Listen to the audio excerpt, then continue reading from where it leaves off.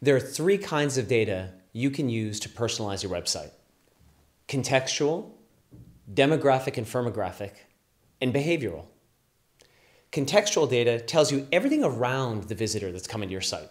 Where are they? What time of day, day of week? What kind of device they're on? Where were they before they visited your website?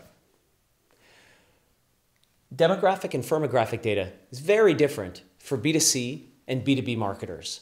Demographic data is things like age, gender, income, what kind of car somebody owns. Firmographic data, on the other hand, is about a company. What's the company? What industry are they in?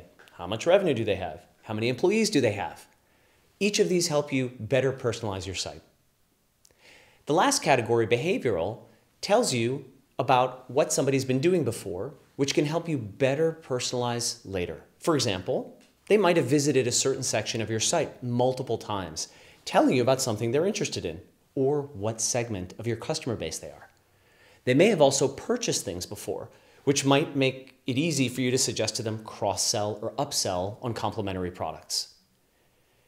Another dimension to consider as you think about these three types of data is whether you have them yourself, which is often called first-party data, or you're going to go buy them from somebody else, often called third-party data. Our hope is that using contextual, demographic and firmographic, and behavioral data help you better personalize your site and drive more revenue today. Want more ideas on how to personalize your website? Talk with us.